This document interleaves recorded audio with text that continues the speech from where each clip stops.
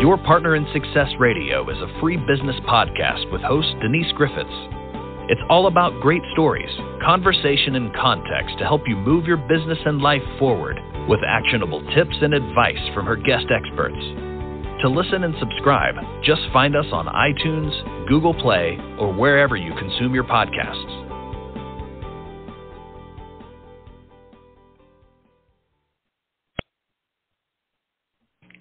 Welcome to Your Partner in Success Radio, where top performers share their secrets to help you achieve your personal and professional goals.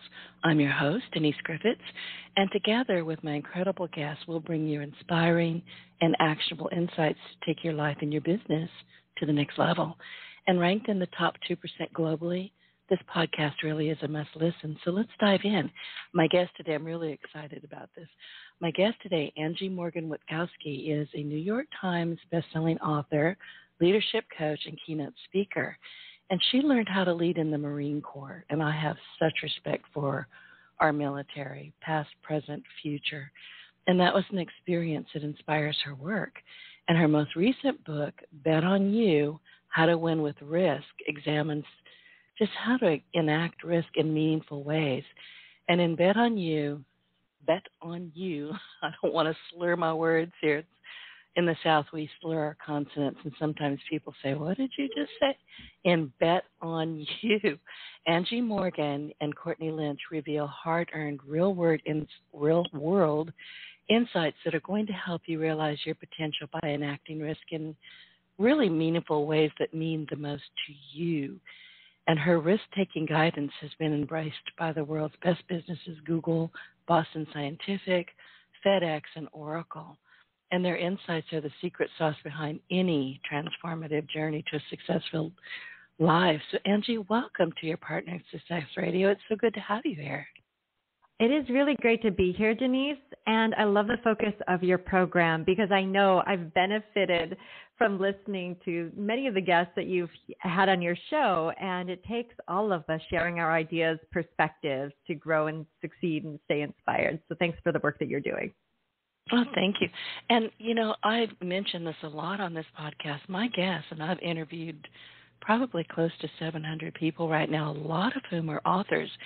And honestly, the truth is, and I mean this from the bottom of my heart, y'all are in many ways my mentors.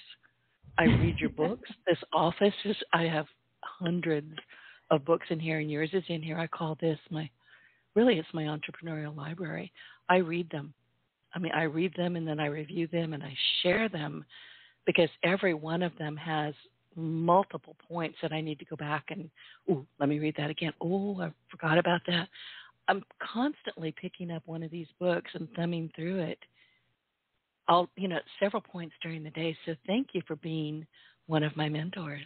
Well, it's a true honor. And that is such a true point about reading and learning and developing. That's one of the ways that I stay inspired too. About a few years ago, I decided to add, the Apple iPhone book reader on my phone. I'm sure there's a quicker, tidier way to say that app. But I thought, I can wait for my kids to get out of practice. I can scroll through social media or I can read books. And it's a different mindset that you embrace when you're constantly filling your mind with inspiration. And so that was a real big game changer for me. I'm an avid reader. Fortunately, I was an English major in undergrad, and that just fueled my love of literature. So that's something that is always on my activity list to do. I'm so glad you mentioned that. I got sucked into Reddit, which is not a bad place to spend time, but I was spending way too much time in one of the subs I'm not going to even say what it's about. It's about some former royals. That's all you need to know. And I got big time sucked in, and then I got irritated with myself because I was spending time looking at people that I have absolutely no use for. And so I said no. I got rid of the app, and I went back to reading, which I always do. I read a lot. I'm a voracious reader, but I'm not wasting my time on complete and total nonsense. But I did get sucked in, and I got myself, you're going to laugh, I actually raised my left hand and I smacked it with my right hand and said, "Bad Denise," and then I deleted everything. That's part of leadership and growth and development, isn't it? Recognizing that the steady stream diet of information you're fueling your body with and your mind with isn't necessarily a good thing. And so I always think about books in three ways. I need a beach book. Like I always need something fun that I'm reading that is just for pure pleasure. And then I work in the leadership development space. So I always need to be reading some sort of self-help, leadership, business book because my clients are reading those. And they're going to say, hey, did you read Adam Grant? Or, hey, did you read this? And I want to say, yeah, so I can stay relevant. And I also, from a personal journey, I always have to read something good for my soul too. So I'm reading right now Robert Greene's Law of Human Nature, and I love his work. It is just so fascinating to see how deep he goes into subjects. So that might be something if you're listening, and too, just to think, like, what are the three books, from a professional perspective, a personal perspective, and something for the beach, especially now that we're heading into the summer. I do much the same. I have 2 iPad Pros, a regular iPad, and an iPhone, and all of them have the Kindle app on it. Mm-hmm. And I'm reading any number of books in any room at any time. But I know I'm like you, I've got specific arenas, if you will, that I need to be reading. And then I've got my Audible, account, and I don't read or listen to fiction on Audible. I want business books. So this morning, or last night rather, I fell asleep listening to Napoleon Hill. I woke up listening to Napoleon Hill. I'm pretty sure I got all of it by osmosis. I'm pretty sure. And you're on your way to wealth, Denise. I am. Mindset of a millionaire. That's exactly right. But tell us about first of all, tell us a bit about you and what inspired you to pursue, I can't talk today, to pursue your current career of this passion, and how did it get started? Well, thank you for the opportunity to share my story. I grew up in northern Michigan before the internet, and I know that dates me way back, but that was my life growing up. And I was a reader. I read the encyclopedia, and I knew that there was like this big, when the encyclopedia wasn't Wikipedia, I should say, I had a set of encyclopedia books, so I'd constantly flip through as information, the world was changing. Do you have the red ones? Do you have the whole row of the red ones? Not the red ones. These were like the kids' version. So you do get the red ones? No, when my grandparents passed, I relocated them. Nobody wanted them. I'll take them. I've got all of them, but one. I think I'm missing one. Isn't that amazing to think of a time when all that was supposedly knowable about this could fit on a bookshelf, and think about the vastness of information today. It's crazy. I knew that there was this big world out there, though. I also read a lot of Sweet Valley High and, what was California like? All these questions in my mind. And my first big step was leaving my small town community to go to the University of Michigan. And it was a really diverse school, which is something very exciting, but apparently that wasn't enough for me. I wanted to see more of the world. And my dad had been a Marine, and he recommended that I look into the ROTC program, which is like the military training program. You go there for 4 years, you get out as a manager, essentially in the military as an officer. And so I applied for a scholarship. I had my college paid for. Like, what a great thing. Even back then, college was expensive. It's not as expensive certainly as it is today, but it was wonderful to get out of college with an English degree, a job, and the opportunity to serve my country. I spent 4 years in the Marine Corps and then decided to leave active duty. I transitioned and found myself working in Los Angeles in pharmaceutical sales. And I just found that career, though I was making great money and having these amazing experiences, like something was missing internally for me. And that was, I think, the service component that I really grew into as a result of my time in uniform. It didn't take long for a woman I served with. She was having her own, like, gosh, why am I not happy? I'm making good money, and this just something is missing. And we came together to talk about our Marine Corps experiences and what was different about the private sector. And that really was, early 2000s, and that launched a career in speaking, training, consulting. I've written 3 books on leadership development, really inspired by the time in the Marine Corps. And now, today I spend a lot of time keynoting and working with executives in a coaching capacity, facilitating training programs, but I also love to write. And I just recently published Bet on You, How to Win with Risk, to help people think about how they can take this concept of risk and apply it to their lives in order to achieve meaningful success in however they define it, meaningful success. I read this book this weekend. I had gone through it when it first landed on my desk, I think about a month ago. And I have in my office, I have several bookcases, and one top shelf is for the books that, these are guests that are going to be on, and there's also for the books that need to be yet reviewed. So they're not getting really shelved, and I don't have a Dewey Decimal System, but they're not getting truly shelved until those books have been taken care of. So I thumbed through it and went, ooh. So this weekend, gorgeous weather outside, so I took it outside and I sat at my bistro table with my dog for hours. And I was tagging things and I was reading things. And one of the things, and this is I thought this was so important. One of the things that you said as a subtitle, I believe, risk-taking isn't just for epic moments. Well, no kidding. And I never thought of it like that.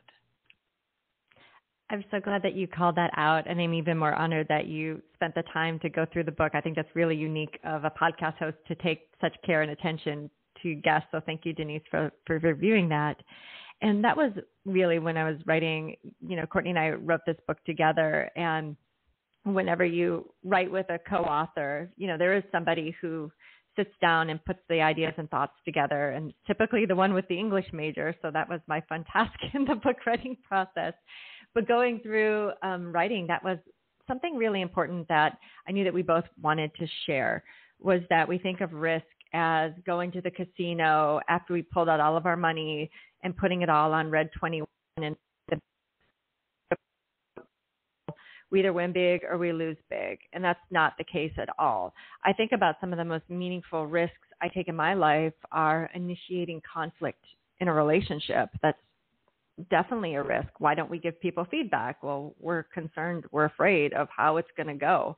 And sometimes that piece of information that you share with someone could really transform a relationship. And yeah, there's potential for it to introduce some discomfort in that relationship. So that's just one example of how risk isn't just moments. Or even if you're trying to start a new workout routine or try to start a new diet, making that conscious white-knuckle choice that I'm not going to eat this today, or I'm going to walk a mile today, and dang it, I'm going to do it. And, to the outside looking in, they may not see the struggle or the battle, but internally it's agonizing sometimes for us individuals. And so if we can start to see that risk isn't, the opposite of reward, it's the path to reward. And it's the skill that's going to get us from here to where we need to be. We start to open our mind. Okay, I need to learn a little bit more about this. Exactly.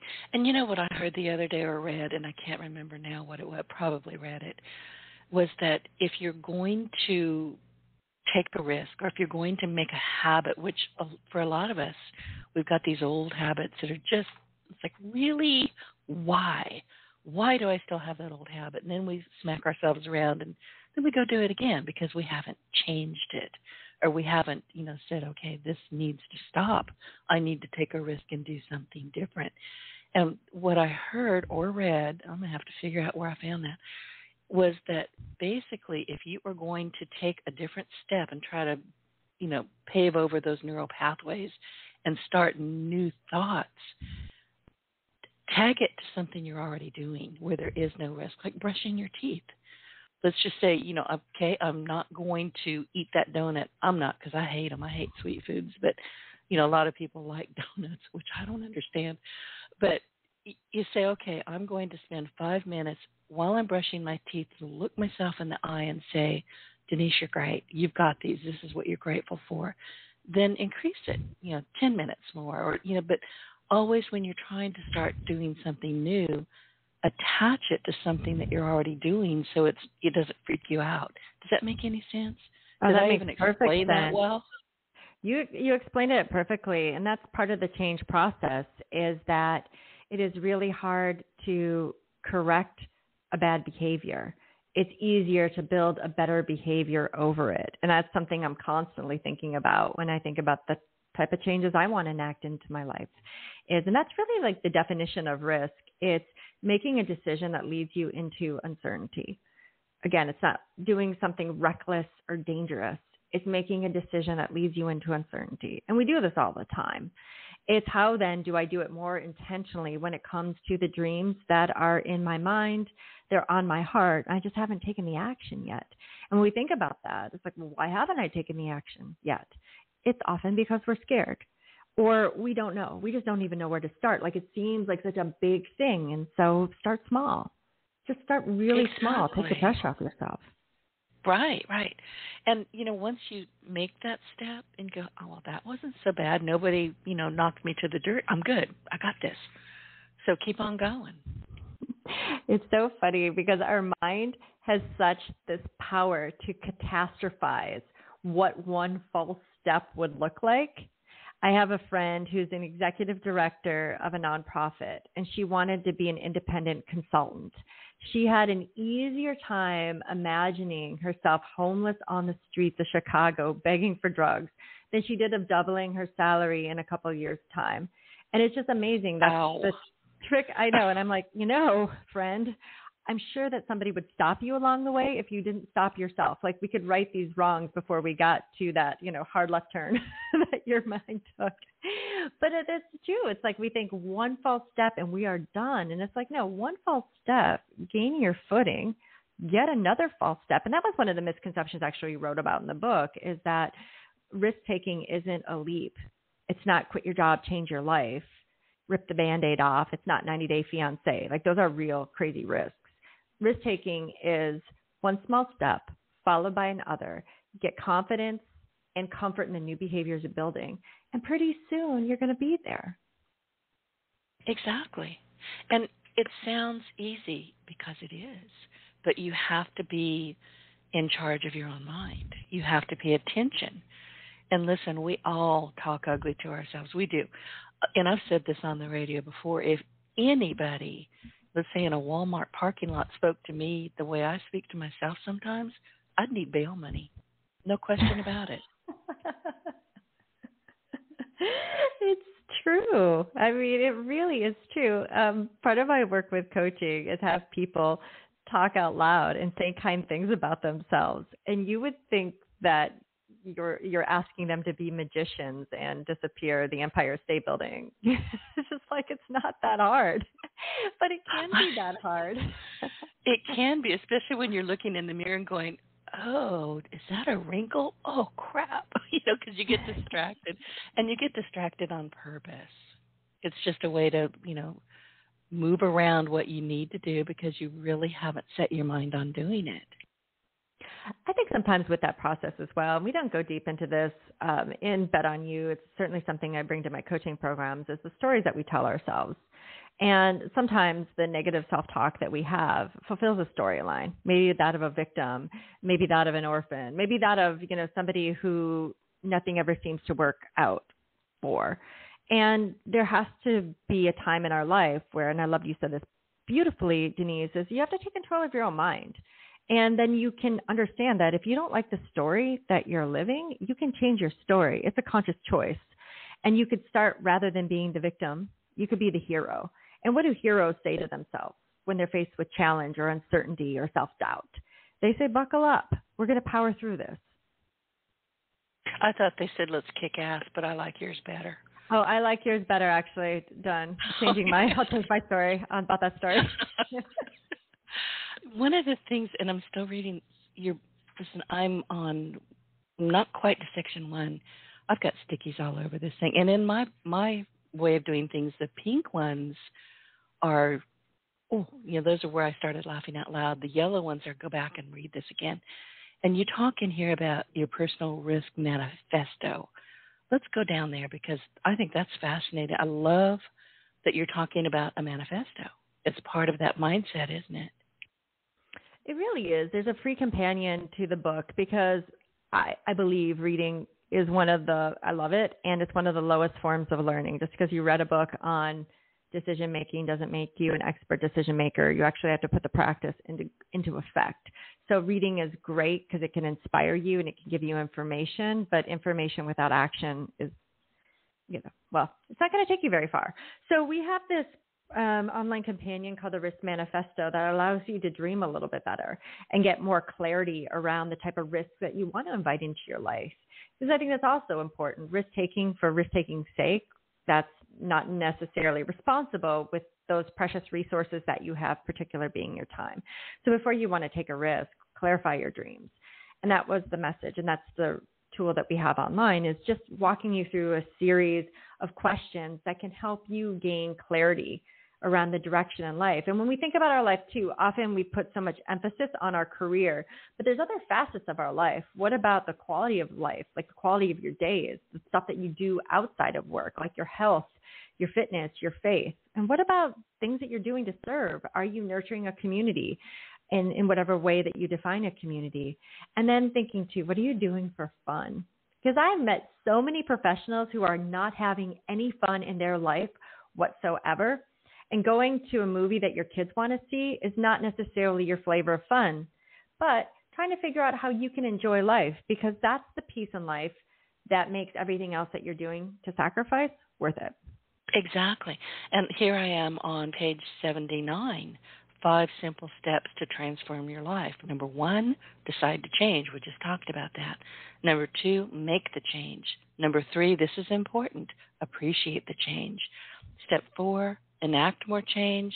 Step 5, realize your success. And honestly, I think that's where a lot of us we don't get to step 5. We're like, okay, now I got to go do something else. And we get real busy and off we go. And we don't take that moment or those few moments or whatever it's going to take to really sit down and say, hey, good girl, you got this. And this is why you've got this. This is what you did. And that also builds your confidence too. And it's funny, as you're reading that, Denise, it seems so easy on paper with 5-step process to enacting change in your life. But the real work is in the fine print, or the not printed. It's sitting with your mind and making those struggles and being courageous, even though in your mind says, oh, this is a little bit scary. And yeah, when you get to a milestone, being able to internalize that your success was because of your action, not, oh, I was in the right place at the right time, or it was a team, it wasn't me. I mean, nobody's success is seriously just singular. But at the same time, you have to come to a place where you realize that you did it. And you need that, because that builds your confidence. It does. And listen, we all have imposter syndrome. All day, every day. It just depends on what time of the morning it is and how we're going to deal with it. We all have it. I have it. I mean, I'm sure you do too. Oh, it's funny. I was talking to somebody about this the other day, and it was on the surface, like a really successful senior C-suite leader in this fast growth organization. And he's like, I have the imposter syndrome. And now he said it, and it wasn't necessarily what I was expecting from him. But the next thing surprised me. He's like, but you know what? That motivates me. When I feel like I'm in awe of the responsibility I'm stepping into, I don't get afraid. He goes, or maybe a little bit, but he goes, I use that fear to motivate me. And I'm like, that's a great interpretation of how we should treat this imposter syndrome. And I'm with you. I think we all have doses of it. And what's our relationship with it? That's something we should be curious about. Exactly. And I love how you put that, what's our relationship with it? Yeah, for the longest kind of time, I'm an introvert. Everybody who knows me or listens to me knows that I'm a highly committed introvert. I'm not shy, and I don't have any filters. We all know that as well. But I need to be completely left alone about 98% of the time. I'm good around people for about 59 3/4 minutes. I've timed it. But after that, I have to go. I've got to go get back in my own head and poke around in there. It's where I'm happy in there.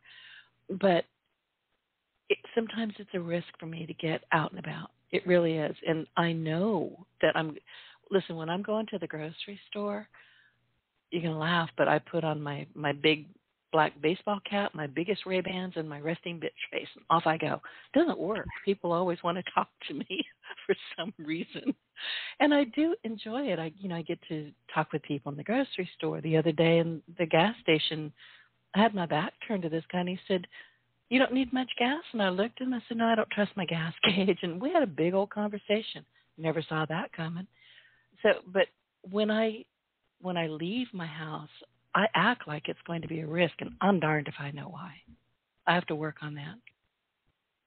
I feel like we all have something in our life, too, that we have to self-talk our way into to make sure that, the experience that we own. So like in a personal perspective, I've been working on my personal brand. I've been building my company. Now it's building my unique point of view. So I've been doing a lot more videos and social postings and just exposing more of my life and my opinions.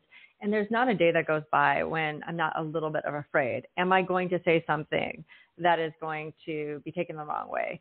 Am I going to say something that, God forbid, is going to offend somebody? And you could spend a lot of time just kind of in your head and limiting yourself.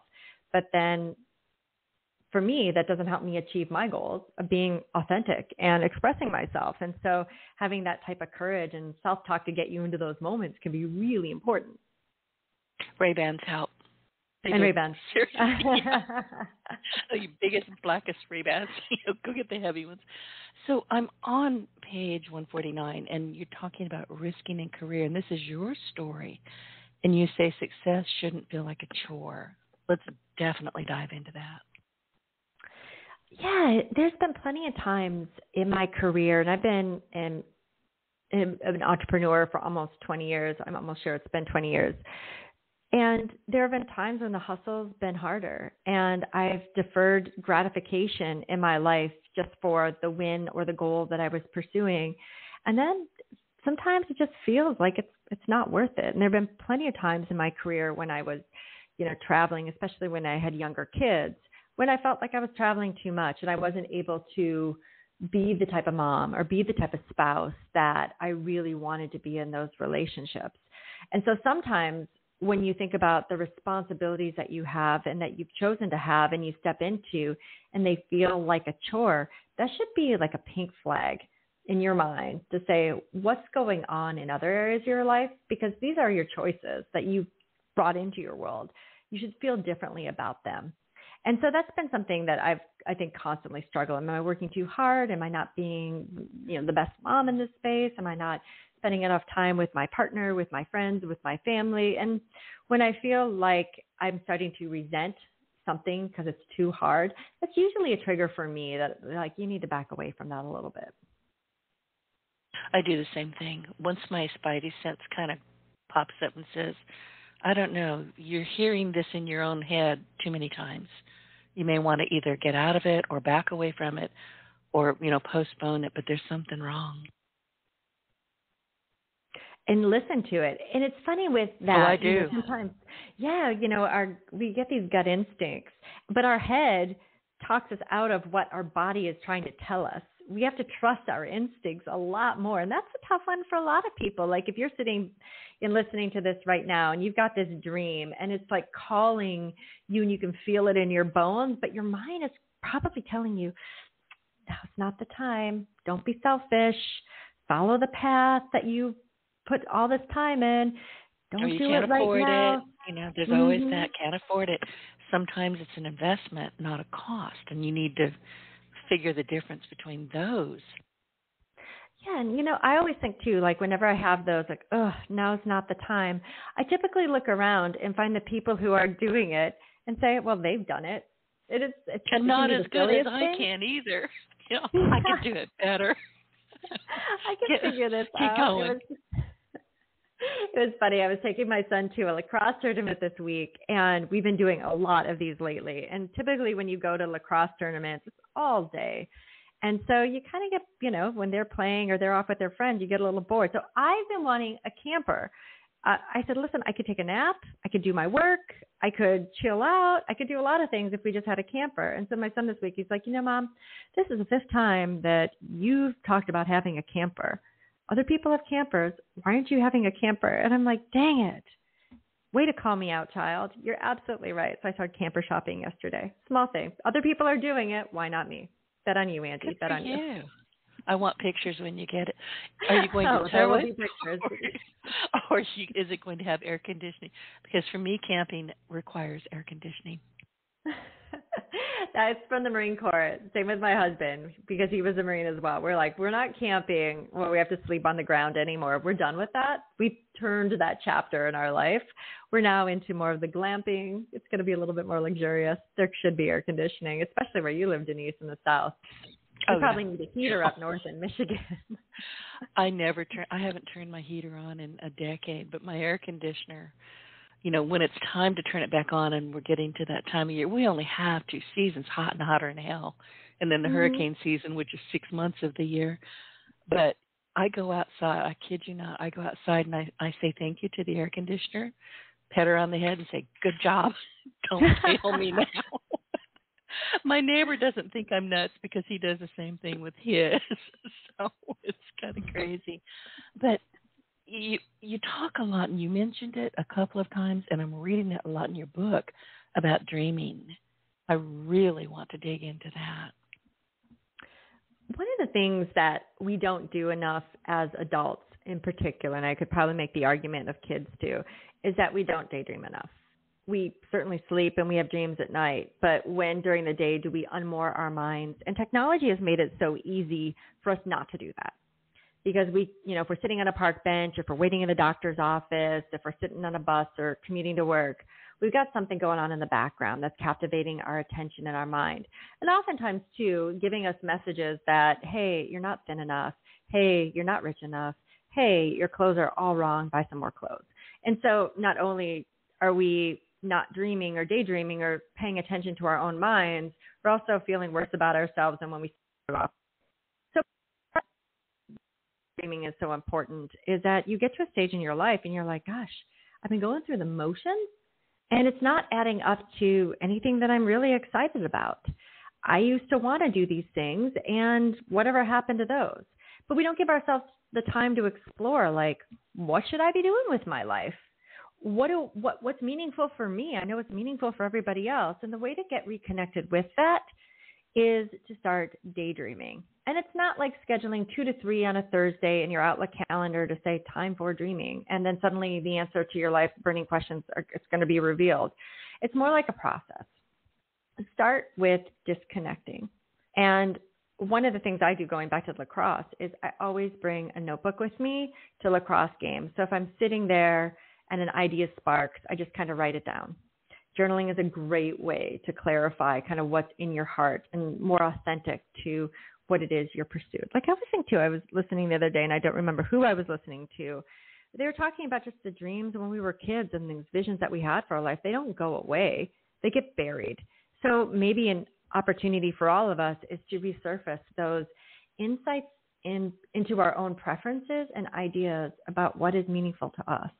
So walking, reflecting, even this, talk out loud to somebody, talk out loud to your spouse or a friend or a partner, because you will discover through the verbalization of your ideas that you're going to have insights into things that you should be doing or could be doing with your time and your life.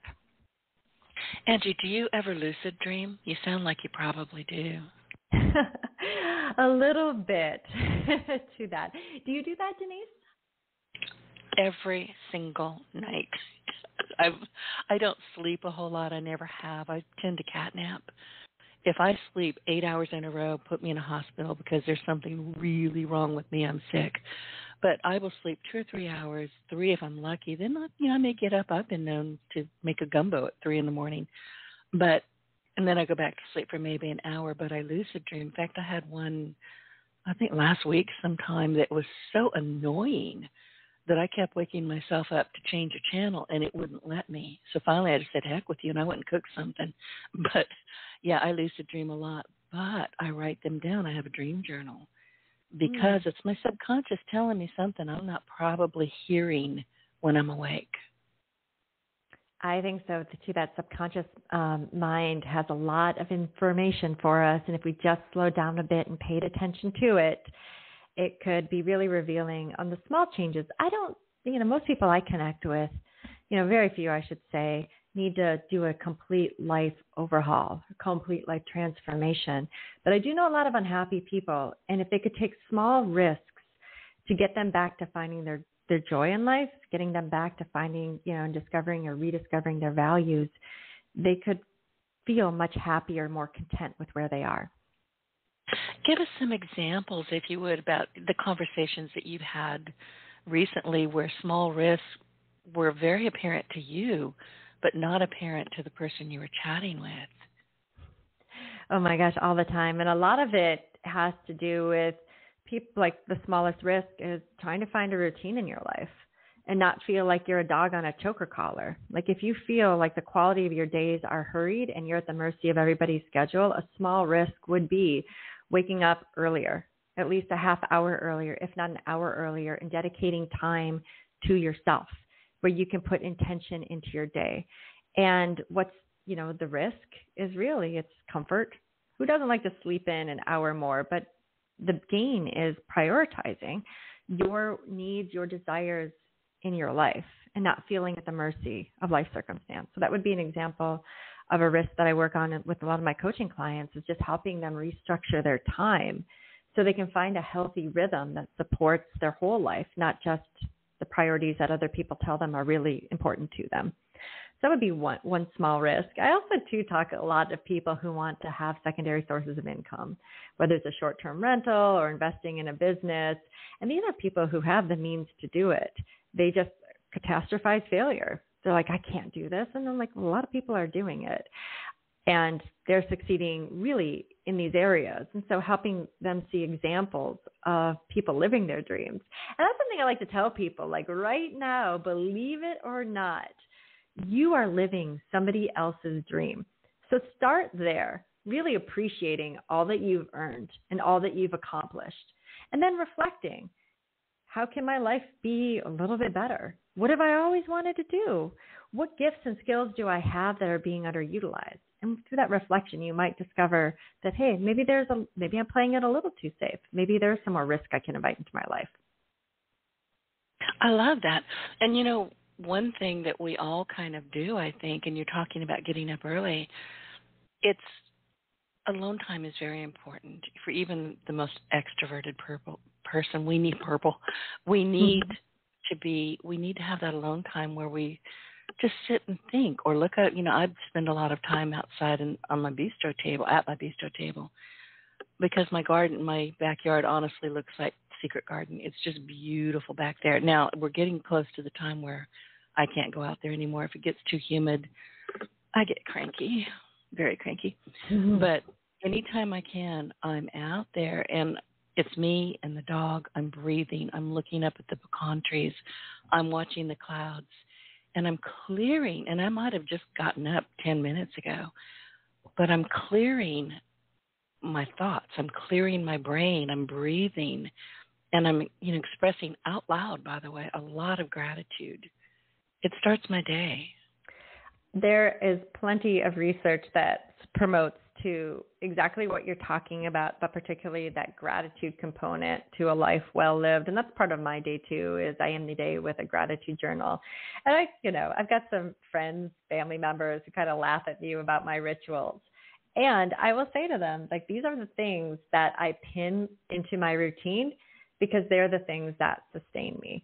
Is spending time alone with my mind sustains me.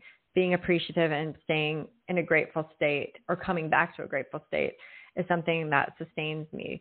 Connecting with people. Even I'm an introvert, not as hardcore, Denise, as you sound, but I know that most people aren't, I don't think. Unless you're wearing pocket protectors and big heavy glasses and don't speak to anybody ever. I'm not that person. But for some other people, it could be cooking. But that's the thing that sustains them. That's what nourishes their soul. It's amazing how much we give of ourselves to other people and their wants and their needs and their desires for us. But when it comes to our own lives, going from the passenger seat into the driver's seat and making decisions about our choices, that can be a really, I call it taking agency over your life, making your decisions more important than the decisions of people around you on how you should be living your life. That can be a scary proposition. Starting to be the main character in your life when you're such of service to others, that's a risk. It is. And honestly, I never thought of myself as being of service to other people until people kept kind of smacking me in the head with it, going, Denise, why don't you know this about yourself? I don't know. And I would whine a bit. Okay, fine, I'll listen to you now.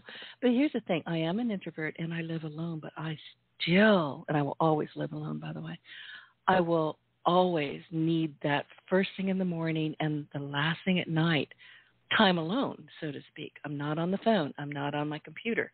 My iPads, everything's away from me. I am just going out into the cosmos, if you will, and seeing what's out there. What's going on? That sounds like a wonderful life, and certainly not a life of, I was going to say exclusion. It's really about prioritizing your needs to be able to move through this life as best as you can. And that's something, again, a question that I have for a lot of people, and it's something that we do raise and bet on you as well, is there's no right way to live your life. There is your way. And part of that is dreaming, but it's also about finding the elements in your world that make you feel like we're winning. And we often think, like you said at the beginning of the podcast, of risk as in these epic moments. We think about winning in life as me versus you, like I win, you lose. Or we think of winning as battling a tiger in an arena. But really, I think about winning as every day finding a chance to be better than I was the day before, and minuscule ways. So how can I, be a better listener, be a better parent, be a better spouse, better take care of myself? And that's coming from the Marine Corps. I'm a competitive person, but I've learned to channel the competition within myself on how we can have these winning moments all the time. And so you just actually answered what was going to be my next question, which is, what are some of the core values or the principles that guide you? And how do you stay true to them? And I think you just answered that. I think it's a great practice for anyone at any stage of their career, is to revisit and reflect upon their values, and don't stop there, making sure that you're living them, that you're aligned to them. And to me, one of my core values is really feeling that winning spirit every day. And it took me a lot, especially going through the Marine Corps, to learn that it's not dominating somebody else. It's just growth. My commitment to my own growth and development is a value that I have so importantly, as is being an entrepreneur, as is being a creative, as is being a parent and a good spouse. There's a wonderful research about having your values close enough to you that you're mindful of them, because your values can serve as self-fulfilling prophecies. You probably heard the question raised before, why do good people do bad things? It's not necessarily because they're bad people. It's just that they lost sight of their values. And one poor decision led to another poor decision led to another, and it's kind of snowballs. So I feel like the values in our lives serve as our North Star, and so always having them center in our life. So I think that that's something that's been really beneficial for me too. Oh, I agree. So Angie, what are some of your biggest achievements or accomplishments so far? Well, it's funny. Like there's certainly, with books and titles and things like that.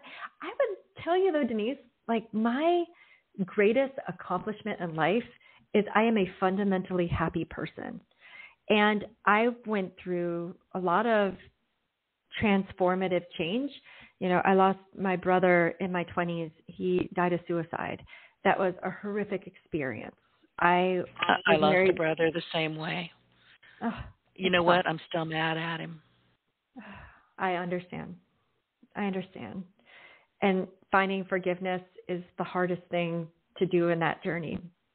And I also, had a husband who I was married to while he was an active duty Marine. He deployed countless times. And, when you send your spouse over to war, you never really know what's going to come back. And we're no longer married. And that was something that was pretty devastating. I even write about it in Bet on You. So going through the process of divorce, I have found that through life that, happiness isn't served up to really anybody on a silver platter. You got to fight for it and you got to work for it. And there's no happy pill. It's really sometimes sitting through the suffering of an experience, but doing the work and going through the process. So again, it's an inside job. I mean, nobody is going to make you happy. You have to make you happy, or you have to understand what your happiness is. It is. Yeah, absolutely. So I feel like that's, again, some of the best thing about life. I've at later 40s, at the stage of my life and my career where fancy trips are nice. I like a good pair of shoes, but really just every day. Every day is a great day.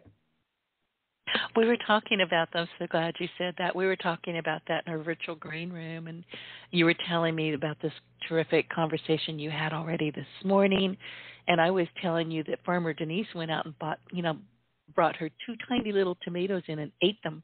I'm a farmer now. I have 2 tomato vines. I was so proud of those little tiny. Well, I didn't bring them inside. I actually just kind of wiped them on my shirt and ate them out there, but they were delicious.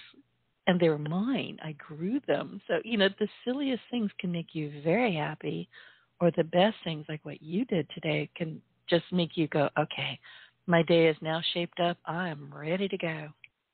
It is. I met earlier today with a couple of girlfriends. We're revitalizing a women's leadership awards banquet in our community. I live here in northern Michigan in Traverse City, and there's a national awards program called Athena Awards, and the committee that had been sponsoring decided that they were no longer going to do the program because of some of the challenges through the pandemic. So we picked it up and we're running with it. And so it's been a true joy, not just because I get to work. I have very little time in my life for friendships outside of work. It's just kind of the pace I keep and the way that I roll. But if my friends can get together and work on a service project, that's when I have time for friendship. So I feel like there's a little bit of multitasking in there. And so I will, as much as I can, make time for friends. And if we can do something in service of others, better. I was going to ask you about the Athena. She's the patron goddess of heroic endeavor, if I'm not mistaken. Is that why the name? Yeah, it's actually a national program that you can become a chapter of. So, or get licensing to use the Athena Awards. So we're bringing that back to our community. So it's a big banquet. One woman in our community gets to be Athena for the year. And it's also, I just think it's great. I think that's something that we don't do enough, is to celebrate and acknowledge other people's successes.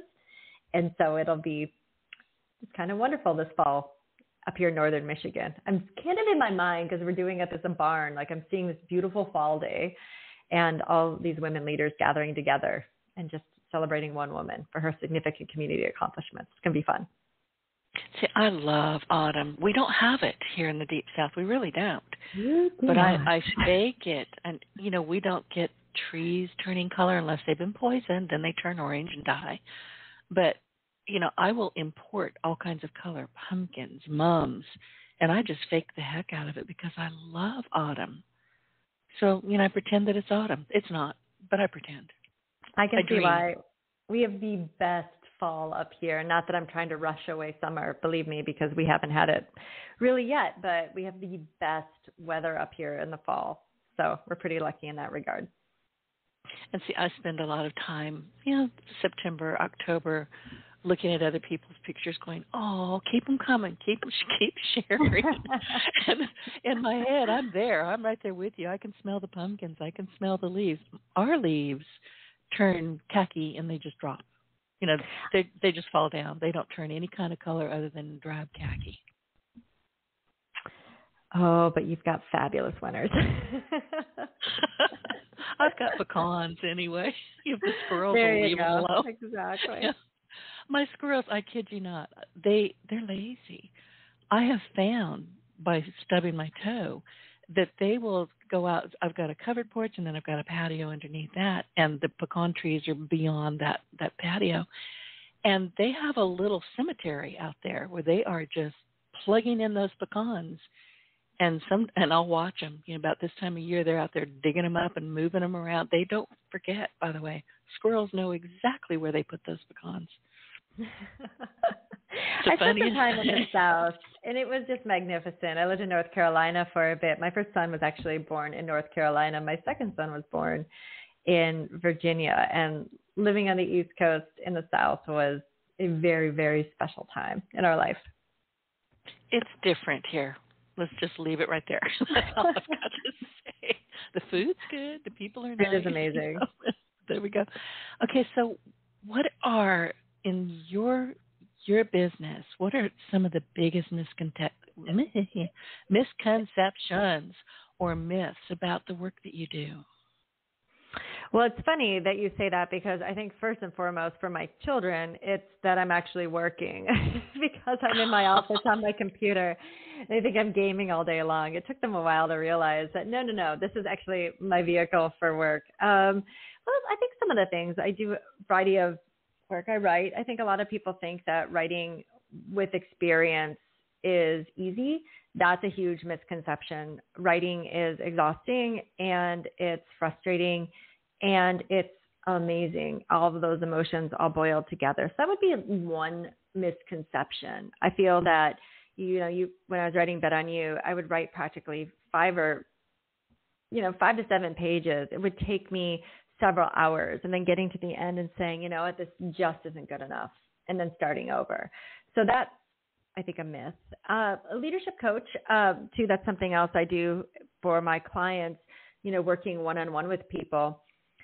I think the myth is that I give people advice how to live their life, but that's completely false. I think people have within themselves a clear they have an understanding of where they need to direct their life. As a coach, I just ask really great questions and encourage them to think out loud so the clarity can come to them.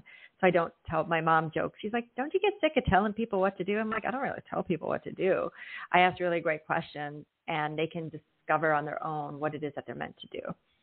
And I just feel the glamorous life of a keynote speaker isn't always so glamorous. I mean, it's, lugging your suitcase around, getting delayed and staying overnight somewhere because you missed your flight. But I get to meet with people who are most amazing. Oh, you're breaking up. How did that impact you during COVID? Were you, still speaking? Were you Zooming? What happened? So some of that, I spent a little bit more time consulting. So hopefully you can still hear me, Denise. I can hear you now.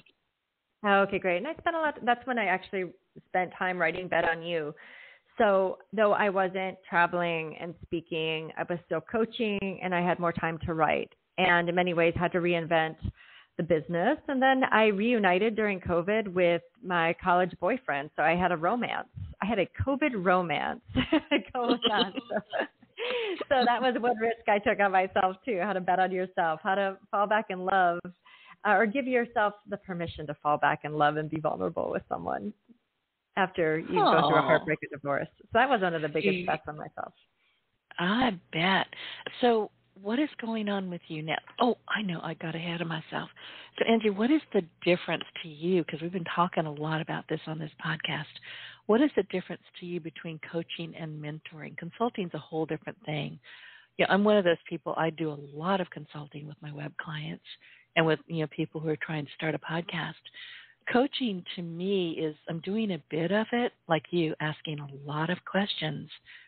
But I am not entirely sure if I'm coaching or mentoring. I think I'm doing both. I think there's sometimes always I feel like a both. marriage consultant. It's like, why'd you do that? Don't do that. I think one of the things I'm very clear with my clients is that when we work together, I am not a licensed therapist. We do not travel back in time to unravel daddy issues.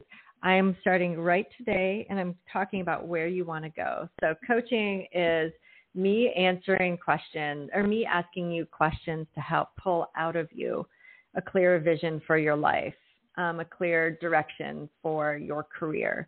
And then me mentoring is, hey, Angie, I have this employee.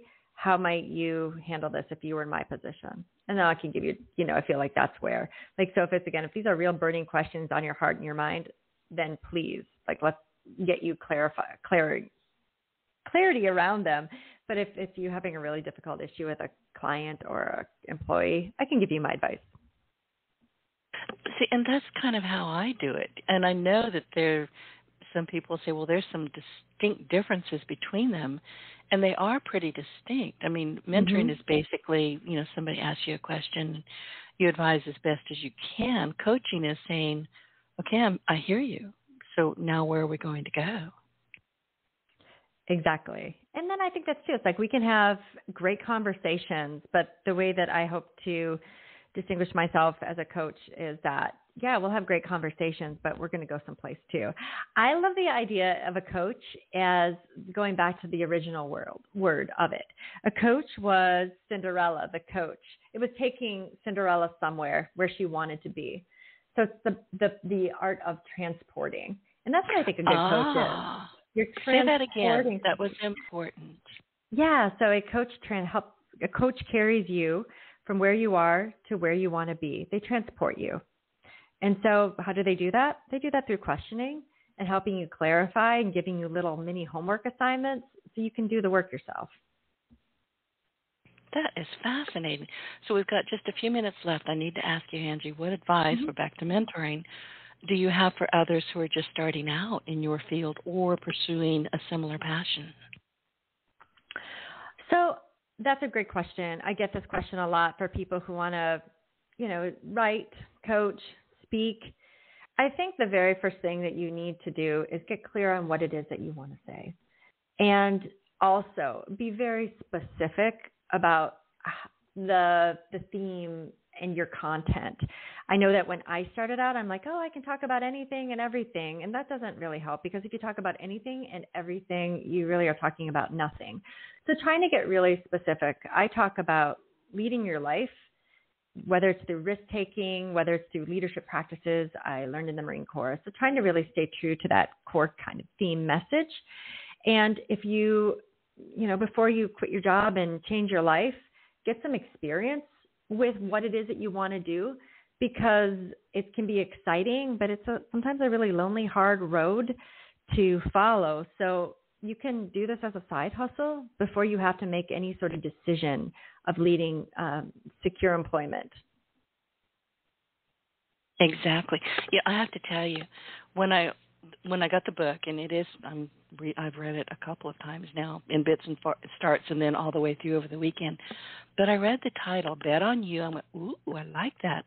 And then I got to the subtitle, How to Win with Risk, and I went, uh-oh, what does that even mean?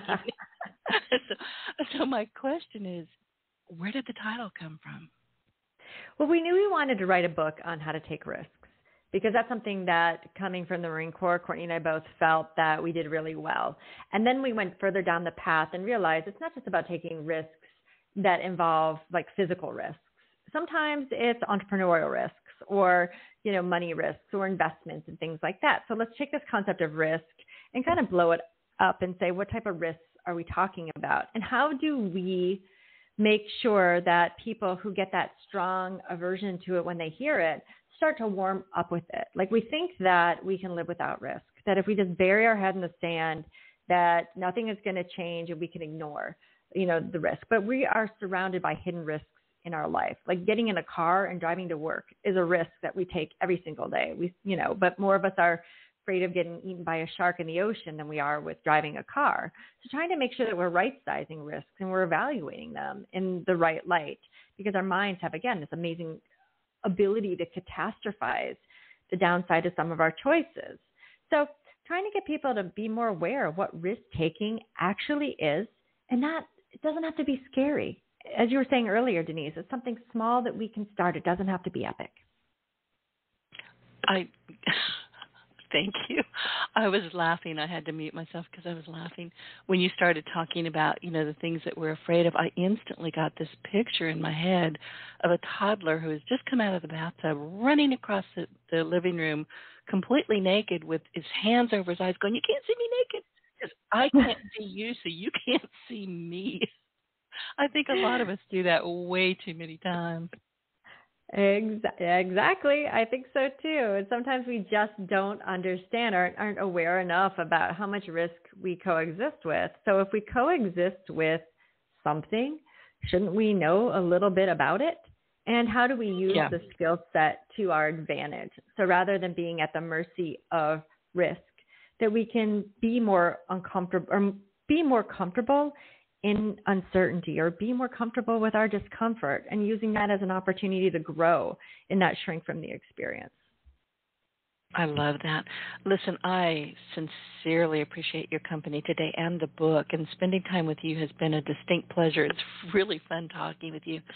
would you mind sharing your online presence and your preferred means of contact for people who wish to learn more about you? And you had mentioned something where they can go get I can't remember what you said it was now. I should have written it down. The Risk Manifesto. Yep, that is all within the book. So if you want to stay engaged, you can go to my website. It's angiewitkowski.com. So Angie, WITKOWSKI.com. And you can find me with that name on all my social channels. And I look forward to staying engaged and answering any questions that your listeners have. Angie, thank you so much. And for the audience, as we come to the end of today's episode, I would like to request your valuable feedback. If you found our insights useful and enjoyed the show, we would really greatly appreciate it if you could leave us a review and a rating on iTunes. Your feedback helps us to grow and inspire more people on their success journeys. So be sure to hit that subscribe button, leave a review, and share your Partner in Success Radio with your friends and colleagues. And be sure to go look for Angie and get that book. It's a terrific book. So thank you for tuning in, and we look forward to catching you on the next one. Angie, again, thank you so much. Denise, it was a pleasure connecting with you. Thank you for the opportunity. Get your voice heard. If you would like to launch your own far-reaching podcast, contact Denise Griffitts at yourofficeontheweb.com and go to the podcast tab.